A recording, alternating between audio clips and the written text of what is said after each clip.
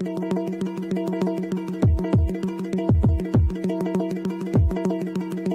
rocking with pettyblog.com. I can't be on the petty blog. So they already know that I'm dropping the tea. So let's get right into it. So Kel Mitchell's ex-wife has made some allegations about him and Nick Cannon. And for those who are like, Kel who? Kel from the Kenan and Kel show back in the day.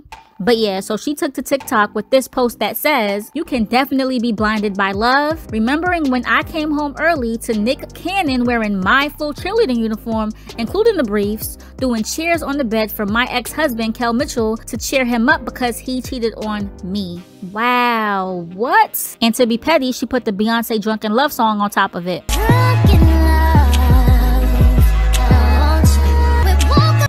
But did she just write that she caught her man at the time with another man wearing her clothes and doing pom-pom dances in her bed? And all to make him feel better because he stepped out on her? Lord, I cannot. And of course it's believable because what incentive does she have to lie, especially now? And for two, Nick and Kel are really close friends till this day. They've always been. I'm talking Nick Cannon said, "Kel would let me sleep in his apartment close." And now that she said this, I don't even want to think what was going on in there. How you doing? And Nick Cannon was actually on the Kenan and Kel show back in the day, cross-dressed on some Shanae stuff, looking like they were impersonating Baps. Girl, you know I love working here.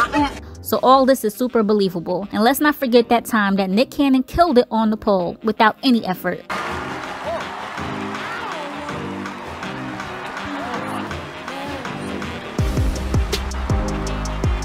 You know what? We wonder if those were the same dances that he did for Kel. I'm just saying. Nah, but seriously, these are two men who have children and who sleep with women, and for Nick quite frequently at that, so it would be a shame if he was on the low. Because yes, you can like who you like, but don't string unsuspected women along that lifestyle with you. If they accept it, cool, but don't blindside them. Unfortunately, there are way too many unsuspected women who have men who do similar things to what Kel's ex-wife claims Nick and Kel did, and it's devastating to think about. Just imagine the shock and how long she took to process it, and apparently is still having flashbacks of and still processing, right?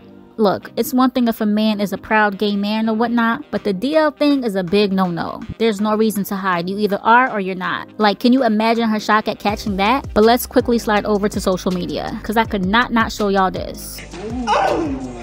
Yes, I like that.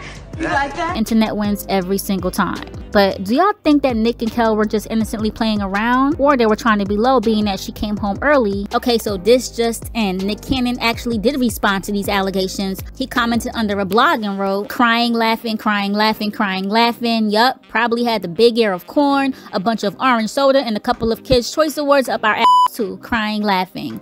Wow, okay, so I kind of don't get it, but I kind of do. I know Kel used to love orange soda, but he's trying to say that it's bullshit. Do y'all believe him? Do y'all believe him? Let us know below. We want to know your overall thoughts, so leave them below. And don't forget to like, share, and subscribe to this channel for more.